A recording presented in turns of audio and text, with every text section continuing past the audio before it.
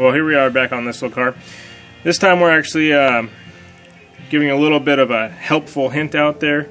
I wasn't really able to find too many videos on the 57, and so the best way to go about it is kind of helping out and doing it my own. So to really get to this spot where you're going to be able to have your drum off of the car so you can repair or pretty much replace the upper ball joint and the lower, what you really are going to have to do is, you have to bear with me now, I'm just going to kind of use this as a template with it on the ground, but you know, I'll kind of help guide you through it a little bit. To release the outer tie rod, you're going to have a castle nut on it, which is going to go right here on the back of the drum. Well, I like to flip it over, and I like to screw it back on as best as I can. You can put a pickle fork in between, but realistically it's not really going to help. This is where it would be over here, and so since it's coming underneath of it, you would be kind of trying to pry it, but realistically it's not really going to help. So I just took the hammer and I pounded it onto it. So in other words, you'd be pounding right here. This would be coming up, your tie rod would be coming right up through the bottom of the shackle, and I would just pound on it till it pops it loose. And then once you got that loose, go ahead and put that off to the side. Since I'm replacing my whole outer tie rod as well as the inner tie rod, I really wasn't worried too much about it because you can damage these threads. That's why I put the castle nut on it, but that was easier to take care of. So anyways, getting back to the upper ball joint as well as the lower. On this 57, I know that it is riveted, and so there's some pretty tough rivets actually, and so the kit that I have, it tells me to make the holes 3/8. So I took and pretty much drilled it out with 3/8. Now you can do it pretty much to the thickness of the base of your ball joint, and then once you get to your upper control arm, you can still continue to drill, but since you're going to have rivets in here, it's best to just take a punch and punch them out while the shackle's still installed.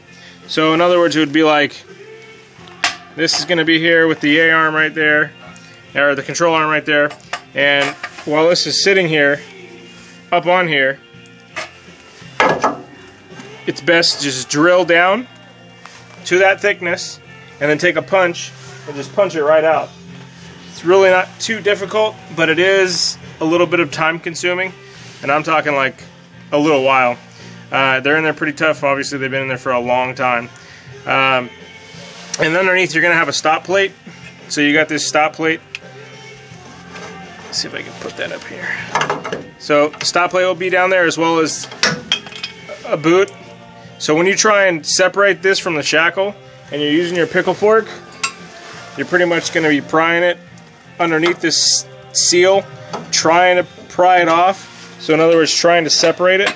And then once you think you can get a good ample amount on it, also I would try and lift up on the upper ball joint at the same time while you're pounding it. It's going to take a little bit of pressure. It's going to take a little bit of time as well, and we all know how much we don't have. So anyways, as well as the lower ball joint though, this is in place. It's held in place by 6 bolts.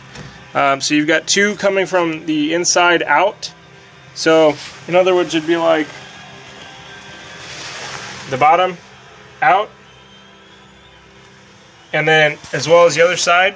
But these 4 right here are all from the bottom up.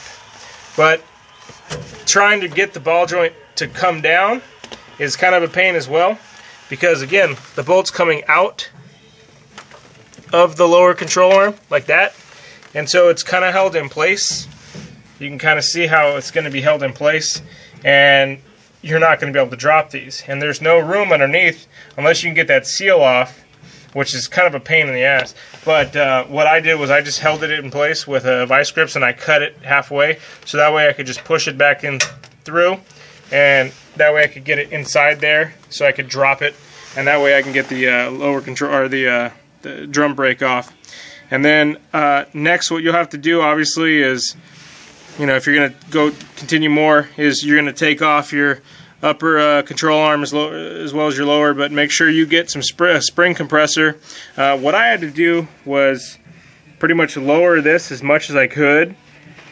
And lowering it, I mean, I undid this, the bolts. I think these are, what are those, 9/16? Well, mine were 16 mil. Mine were 16 mil, that's how I was able to get them off. But anyways, yeah, just be careful when you're lowering it. Just enough to be able to reach into the spring and be able to put some fingers on it. What I did to my spring was like this. This is how I was able to compress mine. Now I did this from obviously the passenger side, so while I was up inside there, I was able to just barely get enough on it, so that way the shaft didn't get up in the way. And I just compressed these 5 spring portions, at least enough to be able to pull that lower control arm off. So just be very careful. Again, these springs can kill people, and you know, be careful. Yeah, so this is what you'll get at the end result. And I get my bolts hanging down. So hopefully this helps out a little bit. You know, I'm not professional, but at the same time, make sure you have a little bit of mechanical knowledge before you attempt this. Good luck. Again, here we are back on this little car.